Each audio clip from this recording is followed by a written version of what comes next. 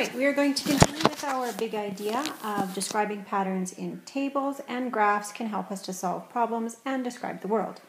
Our concept today is demonstrating an understanding that expressions can be used to express a pattern rule. So far we've seen pictures, we've seen tables.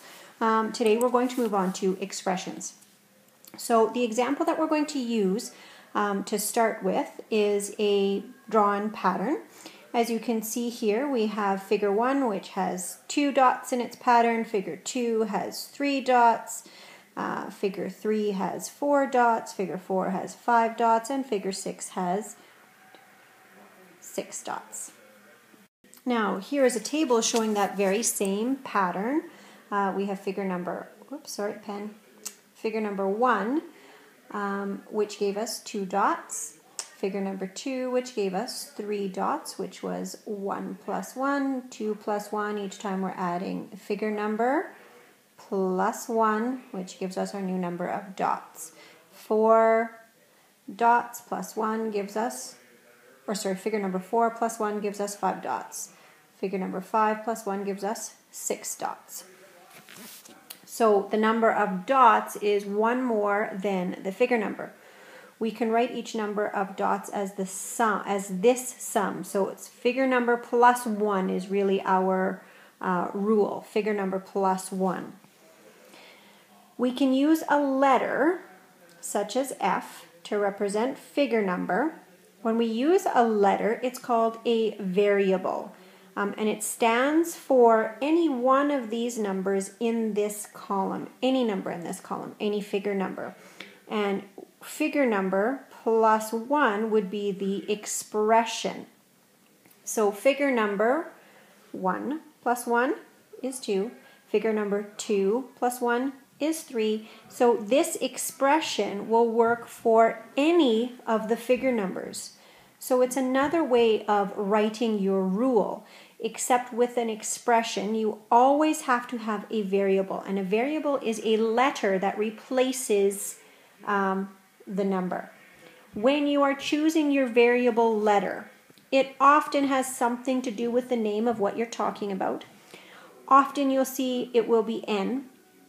There are a few letters to avoid. Do not use X, it looks like times. Do not use 5 or S, it looks like 5. T looks like plus. Any letter that looks like a number or a math symbol is a poor choice. L looks like 1 if it's a lowercase l. If you make it a capital L, it's great. So when you are choosing your variable, just be aware of what letter it is that you are using and make sure it does not look like a sign or a number. Now, to check this expression, to see if it's correct. So for example, for figure number 6, so that would be F plus 1, and we're saying now figure 6, so 6 plus 1, that would have to be 7 dots. Let's check our drawing to see if in fact that is true, and yes, you can see there are in fact 7 dots here. So this verifies or proves that yes, this is in fact correct. Now, just to review, an expression represents a number, a number with a variable and operation. So F was our variable, plus is our operation, and 1 is our number. That makes this an expression. A variable, again, remember, is a letter that stands for the number that you don't know. So for example, F figure number, we don't necessarily know what figure we're talking about, plus 1, so F is the variable. Again, remember, with a variable, you want to watch which letter you choose, so make sure it does not look like a math sign or a number. We can use a variable to write a pattern rule. So if we look at this pattern, 7, 8, 9, 10, and so on, each term is, or each number is 1 more than the one before. That's how we could write that rule, right? It would be plus 1 each time, and we would just replace this number with a letter because it could be 7 plus 1, it could be 8 plus 1, it could be 9 plus 1, and so on. So we could make that number plus 1, possibly. All right, now here they've taken that same pattern, they've made it into a table, and it still works. here they're talking about the position. So the first number was 7, the second number was 8, the third number was 9, the fourth number was 10, and so on. So this is how they've created their table. Term position related to the value of what it is.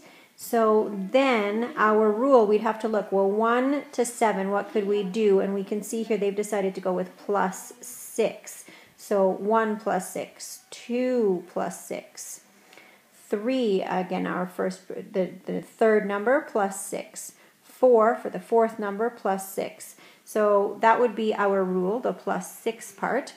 And we need a letter to replace the number, because as you can see, that number is changing each time. N for number is what I'm going to choose, and what they've chosen as well. So n plus 6 as the expression of this rule. Again, to check the expression, we can just try one. Replace n with 5. 5 plus 6 is supposed to equal 11, and in fact it does, so perfect. Our expression is correct. All right, now it's your turn to practice. You are going to copy the table, copy and complete, so make the table, write an expression, and then check it using your table. Press pause and try that now. All right, let's try. So figure number 1 is figure number 1. How many squares? 1, 2, 3, 4, 5, 6, so 6. Figure number 2 has one more square, so it's 7. Figure number 3 has one more square, so it's 8. Figure number 4 has one more square, so it's 9. And figure 5 has one more square, so it's 10. So what we've noticed, what we're doing each time to the output is adding 1 each time. But remember, we want our rule to go from figure number to number of squares. So what would our rule be then? What did we do to get from 1 to 6, 2 to 7, and so on? So we could go 1 plus 6, 1 plus 5, 2 plus 5, 3 plus 5, equals 8. And we can see that, yes, that is our rule. So our plus 5 is the rule part. The expression is the number that we put in here, because that's the part that is changing. So it could be number plus 5 as our expression for this rule.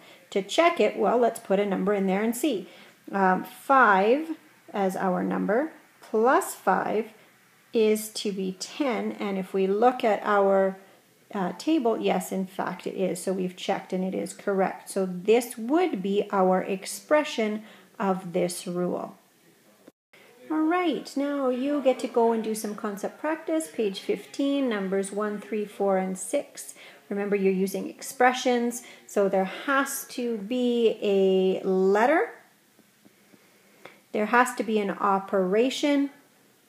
Remember, an operation is times, divide, plus, minus, any of those. A letter, an operation, and there has to be numbers in your expression. And it has to, of course, express the pattern rule. So it has to tell the pattern rule. Remember, as you're working, if you have any questions, that you please ask.